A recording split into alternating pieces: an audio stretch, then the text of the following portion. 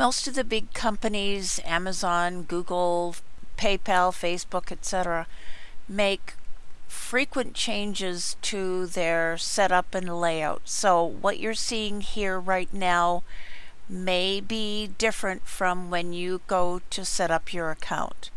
So pay attention to the specific things that we're doing, not necessarily what the overall site looks like.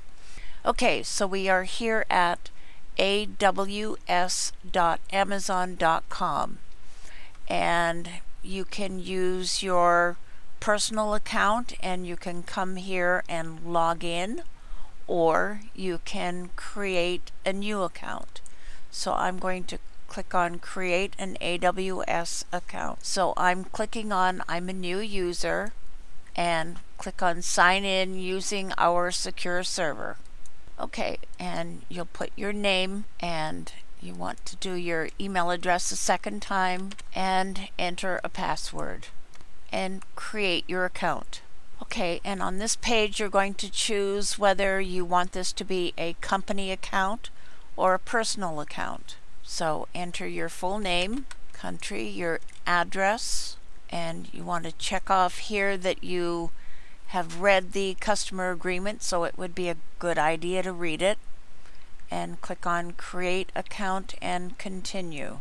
Okay, so now it wants you to enter your credit or debit information, and if you want to, you can read the frequently asked questions.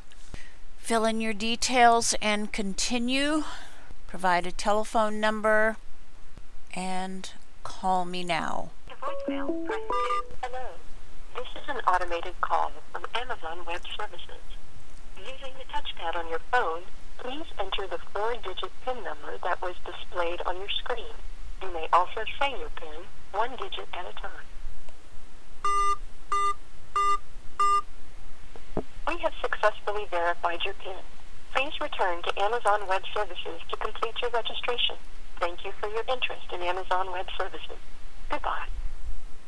Okay, so that was completed. Now we'll click on continue to select your support plan. And if you look up here, you see that it checks off things as you're going along. Now you can begin with just a basic plan, and there are some free services that are included, and we're going to continue with basic. Now, depending on what your level of use, you can read through these and decide whether you need any of these other ones. So we'll click continue. Okay, if this is of any use to you, you can come and click on the drop down and go through these and fill in the details. Otherwise, you can complete the sign up. Come to the upper right corner and click on complete sign up. So you'll enter your email address and your password and sign in. Okay, and that wraps up this tutorial.